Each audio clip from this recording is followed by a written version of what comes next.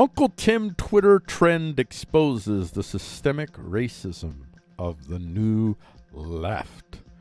And I'm calling this video GOP Senator and Black Man Tim Scott labeled Uncle Tim by DNC Twitter. And if you don't get the reference, Uncle Tom is, I think it's Uncle Tom's Cam. And Uncle Tom is a black slave who was comfortable in the mansion, in the master's mansion, and did the bidding of the master, helped the master rule over the other slaves. He was like a high-class slave, really.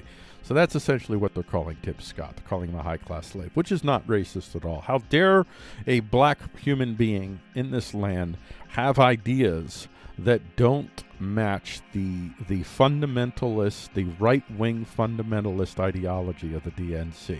If you're outside the right-wing fundamentalist ideology of the DNC and you're black, you're an Uncle Tom.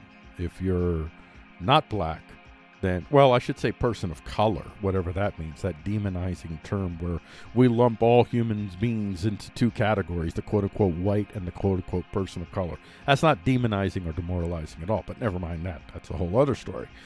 So Tim Scott, GOP response, Uncle Tim take token racist Twitter. That's the topic that we're looking at, which originally I called this topic report. Tim Scott deemed Uncle Tim for failing to be DNC compliant while black. So he is basically political while black is his crime. Political while black. Oppositional while black, really. From the nationalreview.com, Senator Tim Scott on Thursday morning slammed critics of his response to President Biden's address to a joint session of Congress, saying that Twitter trend Uncle Tim shows that the American left, the American right left, call it the right left, because it's really not leftist at all. It is the right left. And by that I mean, as I'm going to say over and over again in these videos, drill it into people's heads. By that I mean that they use all of the language of the left. They promise the same people who have been promised by the left in the past in getting relief from the actual injustice in the land, but they do it using the tactics of the far right. They're extremely authoritarian, moral supremacists who will not accept dissent of any kind.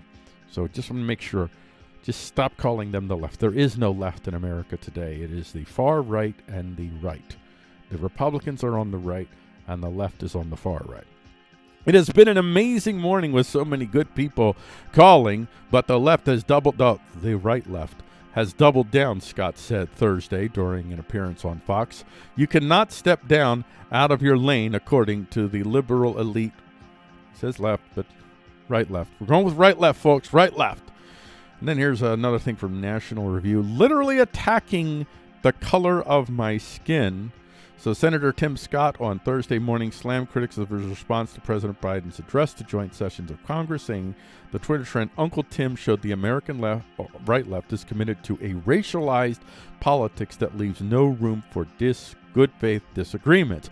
Well, you don't have any room for a good faith disagreement when you have on one side you have the American quote-unquote right, the traditional quote-unquote right, that relies upon its power, upon the ideational power of King Bill, the Bill of Rights. Now, I'm not saying that the American right actually lives out the Bill of Rights in a fully continual manner. They apply the Bill of Rights very, I'll say, injudiciously, but nevertheless, it is a legitimate vehicle of power for them, so they stand on that. And then you have the other side, an ideational construct, a revengetarian, absolutarian, moral supremacist ideology that cannot exist in a land in which human beings are assumed to be sacred in and of themselves, to be made in the image of God. And that's what the Bill of Rights reflects. It reflects this idea that human beings have a sacredness in and of themselves. They are not here for your purpose. They are not here for you to make them in your perverse, upside-down Christ image. They are here of their own accord. So the purpose of society is to allow a space where diverse beliefs, thoughts, whatever, are allowed to coexist amongst one another under one unity, and that unity is King Bill. So there is no room for this, and this is what the American right has long failed to understand about the right left, is that there is no negotiating with terrorists, and that's what these people are. They rely on terror and fear to force human beings into their perverse upside-down cross boxes so they continue to make human beings in their image rather than recognizing the image of God in all of us. More headlines. Here's from Crooks and Liars. Crooks and Liars, almost as bad as Politics USA. Not quite. They're the right-left, awful right-left. The awful right-left blogs. On a scale of 1 to 10 in reliability, I give them maybe a 5, which is good for factional sites, by the way. Like, I think I've given, like, they're kind of at the level of the Blaze as far as I see them on the right. Senator Tim Scott's rebuttal: America is not a racist nation. Twitter disagrees, and that's their headline that they think is a good thing. No, America's not a racist nation. Well, you are. You are right-left. You are openly racist, and you hate everyone. You hate all the races. Really, you really hate all races except for people of color who conform to your particular upside-down Christ ideology. I think that headline just shows how tone-deaf you truly are, because this title in and of itself, this is a racist title. Okay. Well, I'd have to extrapolate more to explain that. Maybe I shouldn't have said that because I can't extrapolate because I don't have time. But you don't have to trust me, but trust me. Media enamored with Biden's speech, disgusted by Tim Scott's from Free Beacon. Falai Rimp. Well, I don't need to read the excerpt here. I'm just going to read some of these headlines here. Senator Tim Scott's token response. TheBlackwallsTimes.com. Wow, there's racism for you.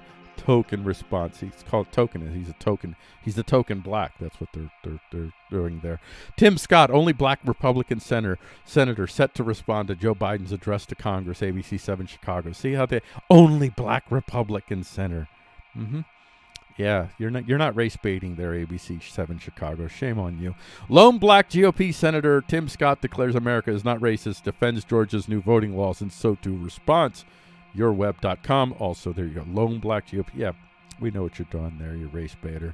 Senator Scott blasts Dems for divisive political race baiting. Liberal Twitter brands him Uncle Tom in response. Russia